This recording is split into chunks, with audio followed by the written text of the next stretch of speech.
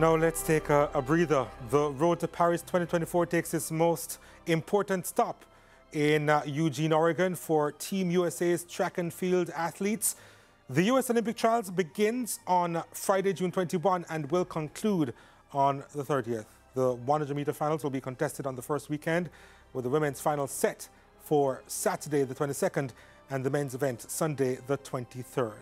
USA Today track and field analyst and reporter Tyler Dragon joins us to break down what to expect this weekend. Tyler, welcome to the show. Let's start off with one of the blue ribbon events, and we're talking about the 100 meters for women in particular. And all eyes will be on Sha'Carri Richardson and what she will have to offer during the course of the meet and over 100 meters. What form do you think she's going to be entering the trials with? Well, she really has all the momentum heading into the Olympic trials. She just won the Prefontaine Classic. She looked to be in excellent form to me, and she's entering the trials as the heavy favorite in the women's 100 meters. And remember, she won the last Olympic trials in the women's 100 meters before she was suspended for a month for testing positive for THC. So I really do think Sha'Carri Richardson has momentum on her side, and she is going to come away with the gold. But there's going to be competition there. Mackenzie Long, the NCAA champion in the 100 meters. You got Jaquez Sears on the women's side, then and Aaliyah Hobbs. So there's a lot of competition in the women's 100 meters. Sha'Carri Richardson is the prohibitive favorite, but there's a lot of other women that are in the running to not only compete for that gold, but be on the podium and earn their ticket to Paris. Mackenzie, no, let me start with Jaquez Sears. 10:77, she's the fastest in the world this year, and she picked up an injury that looked pretty serious at the time it happened. Do you have any idea what kind of shape she's in now heading into the championships?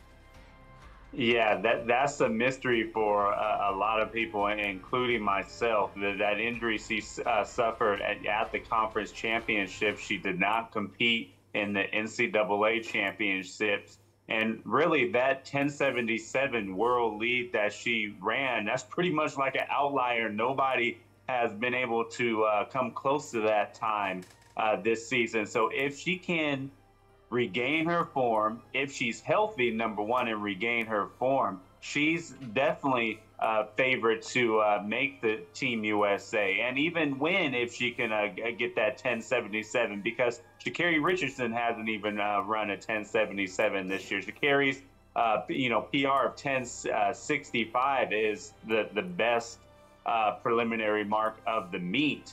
But if Sears can be healthy and emulate that 10:77, she's going to be tough to beat as well. But it's hard for me to imagine that after that injury and coming back relatively a month after, her being able to rekindle that time and be up to tip-top form to be able to run that sort of time again. But we've seen stranger things happen in Eugene, and it's a fast track. So I do think she's one athlete to watch this weekend. Mackenzie Long, outstanding NCAA season, 3 gold medals, big PBs in the 100 and the 200 especially. Do you think that two-week window since the end of the NCAAs will have an impact on her ability to meet those standards at the US Trials, given the workload that she's carried throughout the season?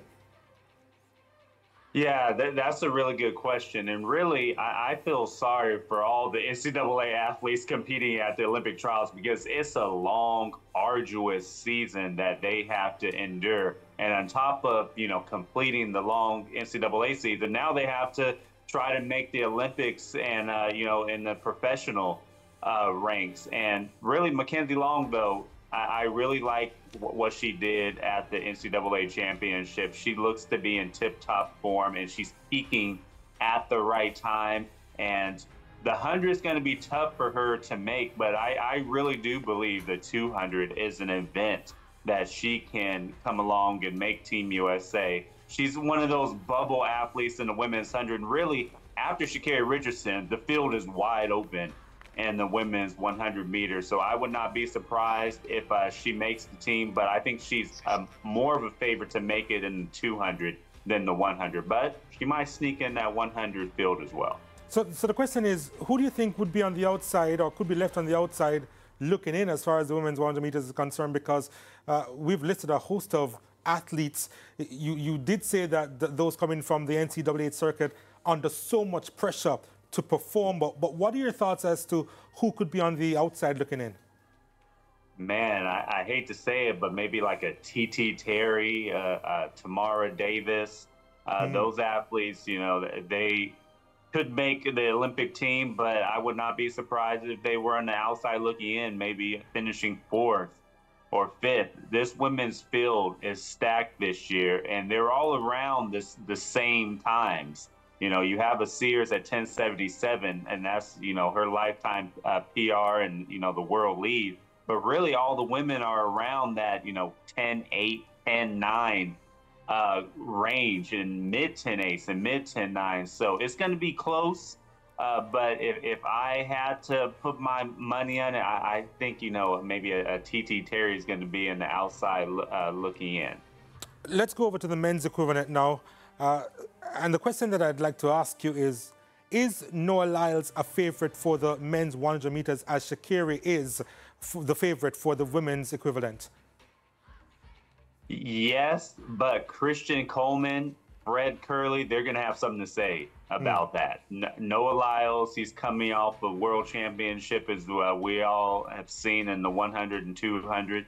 He has momentum on his side. He has bragging rights on the side, and he's ready for these Paris Olympics. And he wants to, you know, get this going and have momentum on his side. So when I look at Noah Lyles, I do believe he is the front runner for the men's 100 meters, but he's going to have competition. Christian Coleman won the world indoor title in the 60.